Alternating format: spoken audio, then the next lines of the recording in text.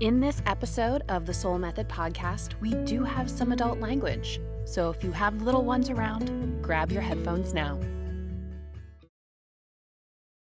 Hi, this is Joelle Fawcett, and welcome to episode 2 of the Soul Method podcast.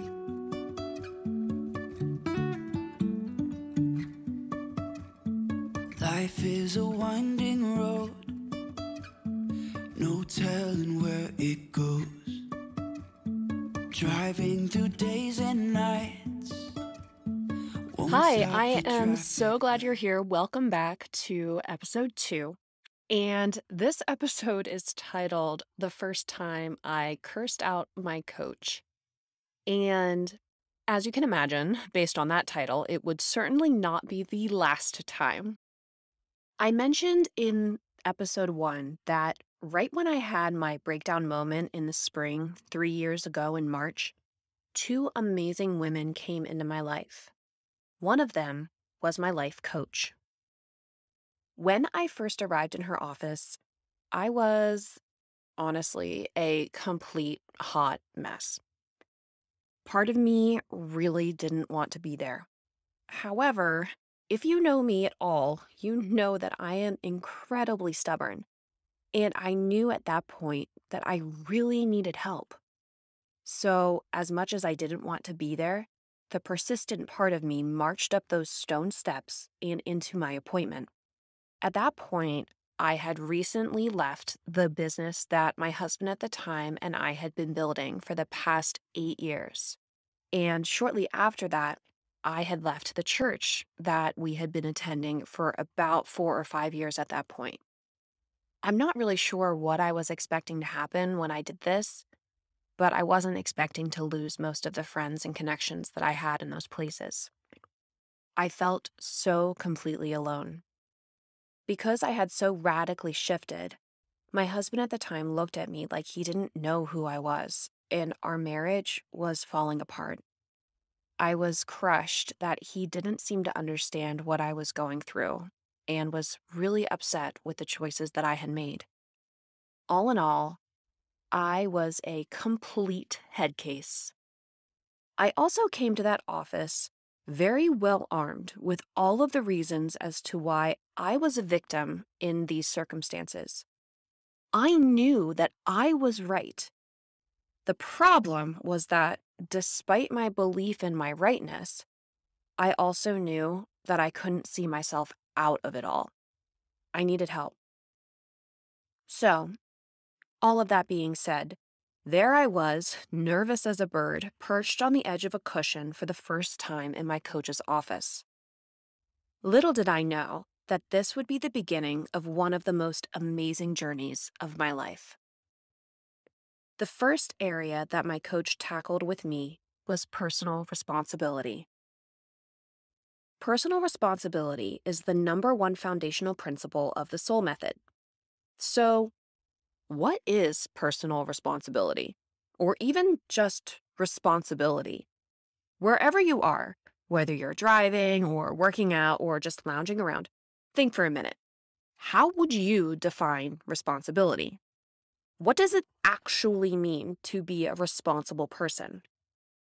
Now, as somebody who's been around the block with self-help conferences, I've heard so many inspirational speakers get up on stage and say, responsibility means the ability to respond. And the audience goes, oh, like they've had their minds blown. Honestly, I think this definition is too vague. With what ability? How much do you need? I grew up being taught that to be a responsible person was to do the, quote, right things. I mentioned this in the last episode. People who weren't responsible were the people who didn't pay their bills or vote. In my mind, being this type of responsible person was synonymous with being a good person. To be a responsible student meant to obey the rules, do my homework, get to class on time, all the things.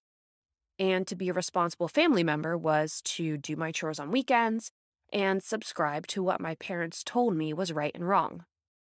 Does this sound familiar to anyone? Now, I actually looked up responsibility in the dictionary, and according to Webster, responsibility is defined as the quality or state of being responsible, such as moral, legal, or mental accountability, also reliability and trustworthiness.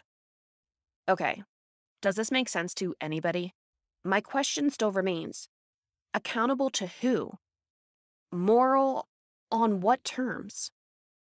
I'm calling bullshit. Our culture has fed us a false definition of responsibility. One of the first times I had an awareness that my definition of responsibility might be inaccurate was about 10 years ago. At that time, I had the privilege of meeting Jocko Willink and Leif Babin. These two men are now retired Navy SEAL team officers who were a part of the Battle of Ramadi in Iraq that happened in 2006.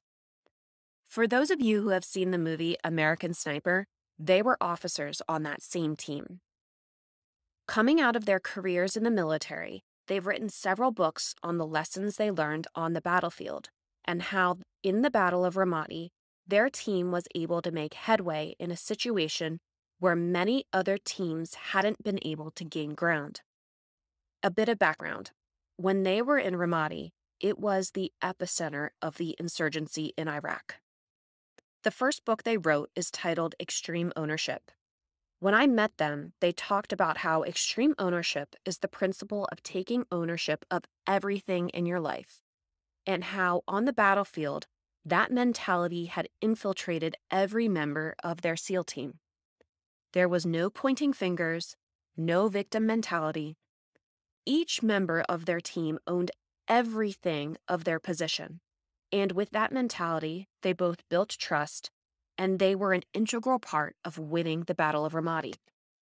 When I heard them speak, I was in awe by both the power of their words and humbled by their sacrifice. I've never forgotten that afternoon, and after working with my coach for several years, the civilian version of this is how I define responsibility in my own life. For the purposes of the SoL method, we will define responsibility as personal ownership. In more detail, this looks like intentionally co-creating every aspect of your life with the universe, or, whatever word you want to use, universe, spirit, God, that thing out there, it doesn't matter. Pick a name. To actualize and express your most authentic self. I'm going to say it again. Personal responsibility is intentionally co-creating every aspect of your life with the universe to actualize and express your most authentic self. Now, most of the time when I say this, there's always one person listening who goes, but what about those crazy people out there who believe their most authentic self is doing harm to other people? What about Hitler? So this brings us to foundational principle number 2 of the SoL method, which is everyone's most aligned expression of him or herself is based in love and freedom. Here's the simple fact, folks. Only hurting people hurt other people. We will tackle love and freedom in another episode, but for now, suffice it to say that while love and freedom are not the same thing, it is impossible to live in a state of one without the other. Now, back to my coach's office. I came to her terrified of being responsible for my life. I was completely resistant to this concept, and my ego was freaking out at the thought. For those of you who don't know what that means when I say my ego was freaking out, what I mean is that little voice in my head that never stopped talking. You probably know. Think of that little voice in your head and make it say hello right now. That thing that just keeps talking, that's your ego. Your ego is responsible for your pride, your defensiveness, and is usually very resistant to taking personal responsibility. Right now, you may be listening and be just as resistant as I was. After all, if I was responsible for everything in my life, wouldn't that mean that everything was my fault? That my failing marriage, my completely screwed up finances, that every failure in my life I would somehow have to atone for? I argued with my coach at this point. I said to her, there really just are things, though, that aren't my fault. Things that just happened, and now I have to deal with them. I had several explanations as to why I was a victim to my present circumstances, and I was very ready to prove how I was right. Maybe you can relate to where I was. When you think about the people who have wronged you in your life or done you harm, maybe your parents, a teacher, an ex, boyfriend or girlfriend, or even yourself, could you explain to me every reason as to why you are right to feel abused or victimized by this person? I bet you could tell me in detail as to why the breakup has forced you to mistrust men, or why you can't go to that bar anymore. How, because your wife is a jealous person, you're not allowed to have female friends. Or why, because your husband left you, you're unable to live a happy life.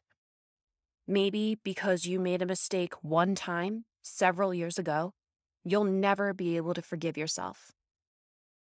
Okay, so this is the part of the podcast where I should warn you. All those topics that are really uncomfortable, maybe even ticked you off, I'm going there. So if you're not ready, that's okay. Just go ahead and pause the audio for now. Moving on. Trust me, I really get it. The reality is that it is far easier to stay in a state of victimhood and codependence than to take personal responsibility. When you're in the state of victimhood, you get to blame everybody else and everything else in your life for why you are where you are. Now, when my coach said this to me, I scoffed at her. No, it is not easier to stay like this. I am fucking miserable. I hate my life. I wake up every day and I don't even want to show up for my kids. Patiently, she had looked at me with kind eyes. Okay, she said, tell me about why you have to stay like this. I told her all the reasons. I told her how my husband was checked out and working all the time. He didn't understand me. He didn't support me. He left me alone with the kids. He wouldn't accept the fact that I wanted to change my spiritual beliefs or step away from the business. And he didn't do anything to make me feel loved. It was his fault. She nodded slowly and smiled. Got it, she said. I continued. I want to change. I really want to fix the way I feel. I just don't know how. She took a deep breath and smiled. Well, it's very simple, she said. You need to take back personal responsibility. I shook my head, confused. What do you mean? You've made your husband completely responsible for every emotion in your relationship. You've made it his responsibility to make you feel loved, worthy, and at peace. And that's a lot of power to give to someone who never asked for it. It isn't his fault that you're here. It's your choice. I stared at her for one long moment. Fuck. What the actual goddamn fuck? So, there's been a few moments in my journey where the truth has hit me over the head like a sledgehammer. This was absolutely one of those moments.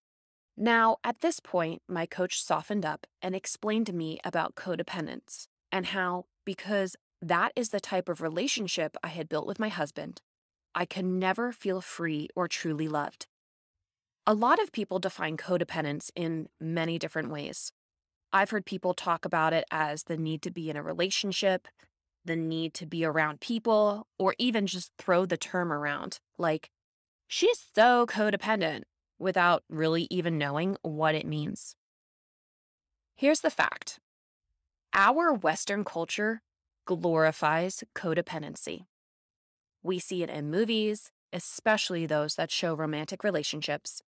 We hear it in song lyrics, and we are often taught it by our parents and teachers. Like I mentioned in my last video, we are molded at an early age to abandon our inner knowing and instead look to our society to tell us what is right and wrong and what we must do to be loved and accepted. Now, a part of this is the fact that we are tribal creatures by nature. Homo sapiens as a species has survived by banding together in groups over centuries, as we are clearly not the most vicious animal on the planet when we stand as individuals. To the point where this has allowed us to thrive as a species, this communal mindset has been essential. But let's be honest, very few of us are living in this type of situation today. Our survival is far less based on food and shelter and more on whether or not the internet is down. However, our native instinct to look for trust, love, and acceptance in our tribe hasn't changed. In fact, it's been completely warped to proportions that are unhealthy and leave people wondering, like I did, what happened? Codependence, as defined for the SoL method, is the state where you need anything or anyone outside of yourself to be a certain way or do a certain thing so you can feel fill in the blank. When I was in my coach's office that day, she showed me how, over the past 9 years of marriage, I'd needed my husband at the time to say certain things and do certain things so I would feel loved. For those of you who are thinking, but that's normal, I'm here to tell you that unless you want to live a very frustrated life, it's not. Other examples of codependence from my own life include how, as a young adult, I'd needed my parents to get along so I could feel peaceful. I'd needed my peers to include me so I felt worthy. And I'd needed my boss to approve of my work so I felt that I'd done a good job. Can you identify with any of these sorts of needs in your own life? Do you need your partner to text you back within a certain amount of time, or else you start to feel ignored? Do you need a coworker to just stop talking so you can feel settled? Do you need your kids to respect you so you feel validated as a parent? Do you see some people as toxic? Do you dislike dating because you feel like you can never be yourself in a relationship? There's an amazing book called The Power of Now by Eckhart Tolle, and in it he writes, "A victim identity is the belief that the past is more powerful than the present, which is the opposite of the truth. It is the belief that other people and what they did to you is responsible for who you are now, for your emotional pain, or your inability to be your true self. This victim identity is synonymous with codependence." If you can relate to any of the things that I'm saying, don't beat yourself up. As someone who's been doing this work for several years, I am constantly recentering myself and breaking codependent habits that like to try to reinsert themselves in my relationships. Codependency does not favor men or women, young or old. It is prevalent across all genders, all ages, and all people. If you're not sure, think about when you're often frustrated, anxious, or irritated. When do you start to feel off with your partner? When do you start to shut down at work? When do you roll your eyes at your kids? Most often, when we are feeling this way, it is a sign that we are letting our egos run the show and acting in codependency. Honestly, this is a terrifying state to live in, because underneath of codependency is the firm belief that you need to change or control someone else in order to feel peace and love.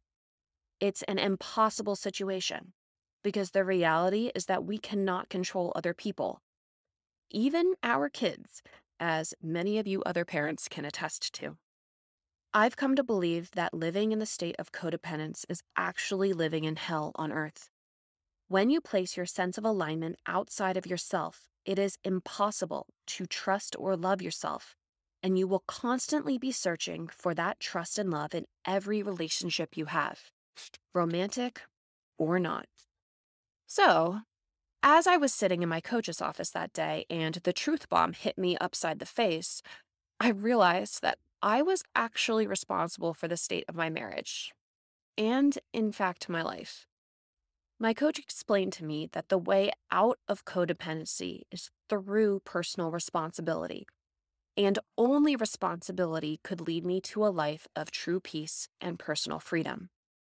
The only way to solve a problem is to take ownership of it, and the only way to transform a part of your life is to engage with it. You cannot engage if you do not take responsibility. The truth is, if you aren't responsible for your life, who is? Most often, the world will just take control.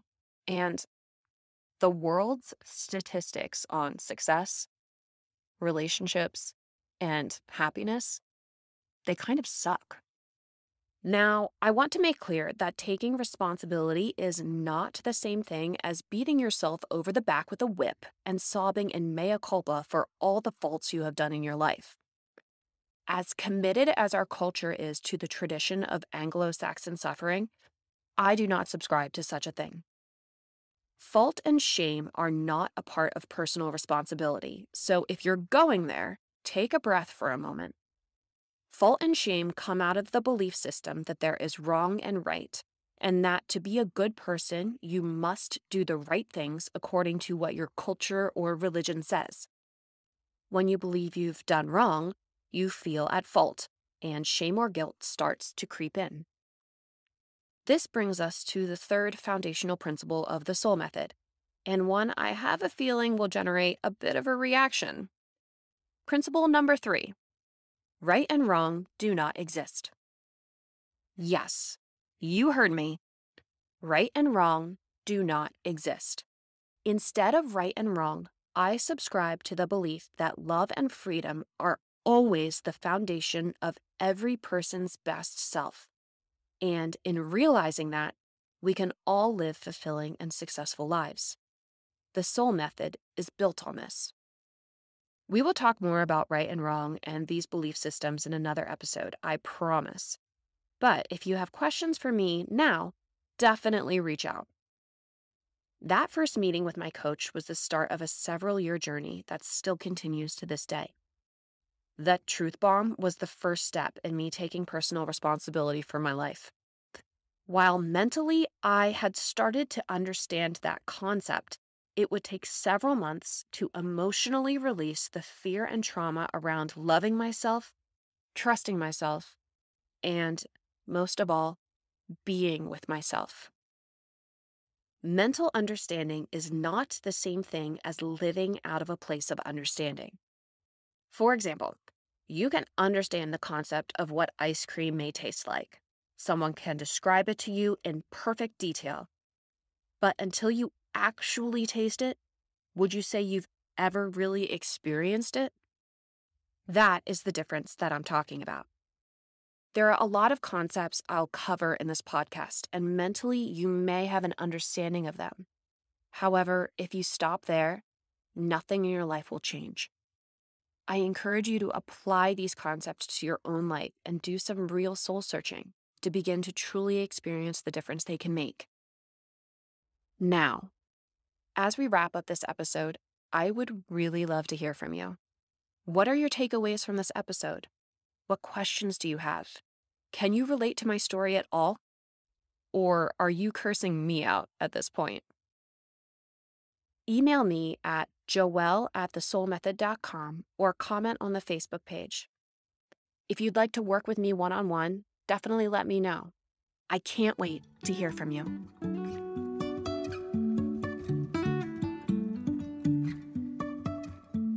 Life is a winding road, no telling where it goes. Driving through days and nights, won't stop for traffic.